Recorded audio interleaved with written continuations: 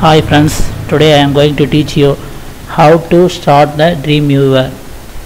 First of all, our desktop is there.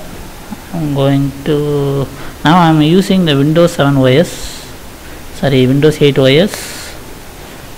Just you go to start and Dreamweaver is there. Okay, the Dreamweaver a little bit take time. Okay, now first you open this Dreamweaver. First this website, this screen will appear. Just go to file, new. If it is not there in this screen, you can go there. First open it. If you already have your website or download any template, for me I have already downloaded some templates.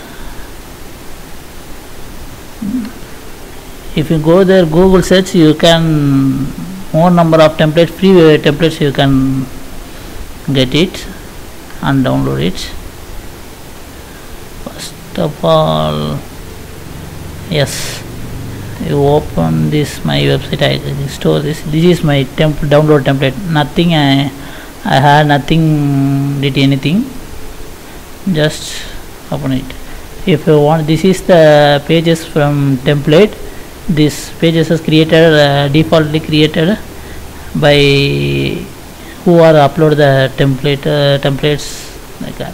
Just I open the index page, just open that. Here the three menus are the very important three menus. One is code, another one is split, another one is design. If you don't know the HTML code or CSS code or XML code, no problem with that. In Dreamweaver CS6, just go to the design. This will help you. It is very simple how to use Word. Already you know the Word. Same things is do it here also. Just this is the from template. Just what you want here. This is home, about, service, pages, projects. It's all about created by templates. If you know the code HTML, you can change this there. It's a very simple code. I think most of the people who are know the computers, most of the 90% people know the HTML code. Nearly thousands people.